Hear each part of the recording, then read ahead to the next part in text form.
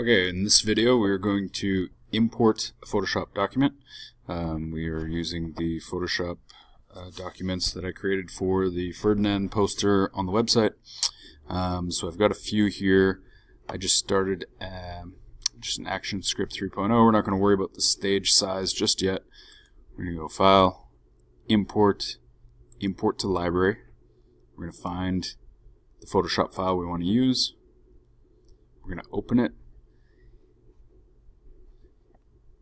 It gives us some options to download or to import these as layers.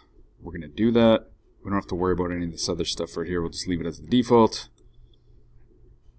In our Library tab, so this is our panel, we can see the full Photoshop document. So in this, I actually cut this out from a couple of Ferdinand images off the internet. So we're going to make this Ferdinand and this girl appear as if they're moving and make the background move as well.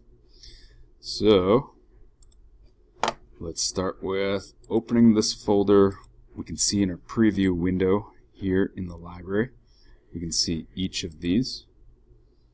So for our first background, we'll pull this in.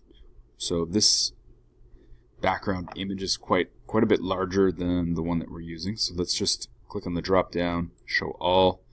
When we use our free transform tool, our bounding boxes, we want to keep the proportions the same. We're going to hold down Shift and go back to our selection tool. So we're going to go back to 100%, and we're not going to worry about the background just yet. We are going to call it, name the layer.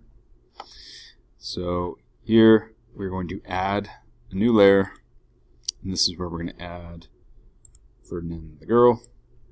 Drag that out. So this is again quite a bit larger. And then we are going to resize this. Now, our stage is just the default setting, so we might want to have this stage a little bit larger. So I'm going to change the properties of the stage to 800, and I'm fine with it being 400 in height. So move this background over a little bit. I can use arrows on my keyboard. And I like the way that this is actually set up here in this rule of thirds. The tree is here, Ferdinand and the girl. I'm going to hide the background temporarily. I'm going to make these layers, let's go with 96 frames. Press F5 to extend our animation. It just auto-saved, so that's telling me we should look at saving this. So we'll just save this as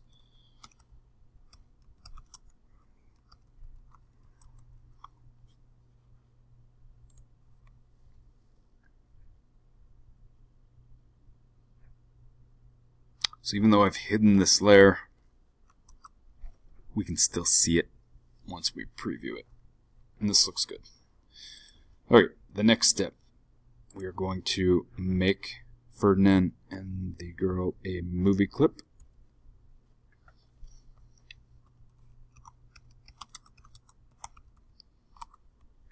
In our library, we can see it. So for motion tweens, we have options for creating a classic tween or creating a motion tween. With the motion tween, I'm going to show you one of the benefits of that. So create a motion tween. Again, I should name my layer just something descriptive.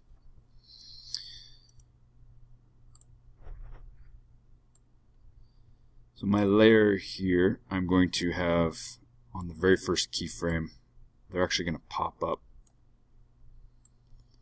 So less than a second, they will rise up here. I don't want him to be right at the top of the, I'll move it a little bit higher. So I'm working maybe a little bit too far out here. I should zoom in. Okay, so they're going to pop up, and then every few frames I want them to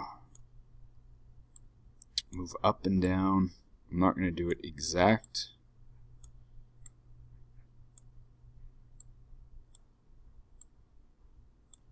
So I want it to appear as if they're kind of galloping through this meadow.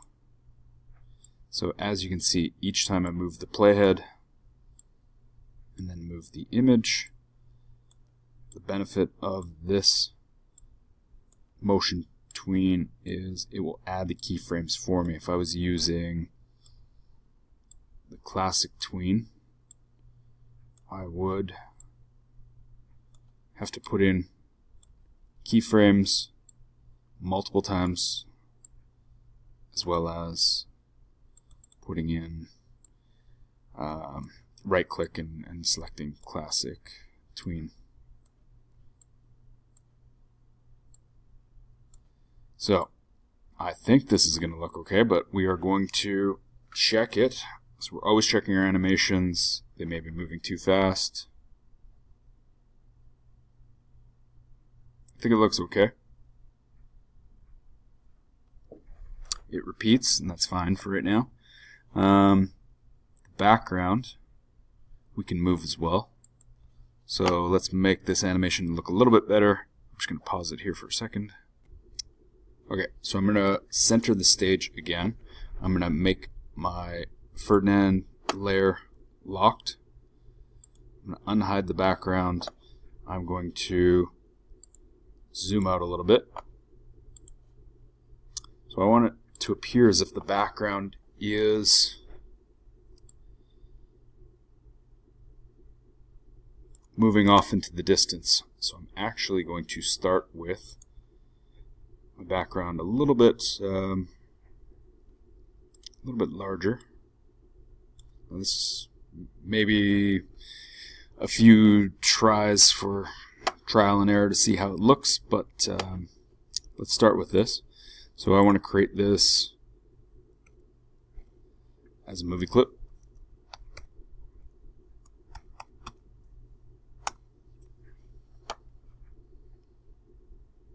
I'll drag my playhead to the beginning,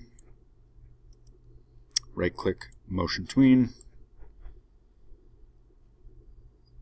and by the end of this I want the characters to appear as if they're running or galloping away off into the distance. Now I'll move it so it's still completely covered by the stage, and then we'll just test it, see what it looks like. If it's moving too fast or too slow, we can always adjust it from there.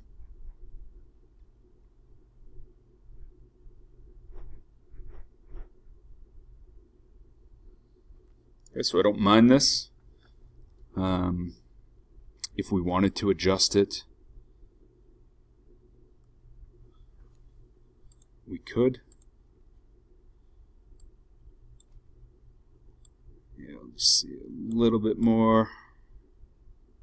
Doesn't have to be perfectly centered here. I just want to make sure that it's completely covering the stage.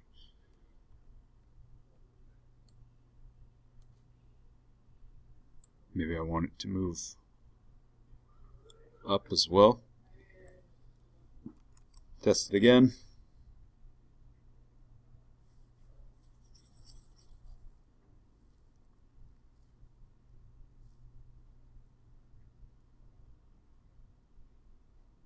Looks good. I know I keep saying I want to try and keep these videos short. It's just, it does take a little bit of time to set everything up the way that we are doing in class. So let's move on to the next.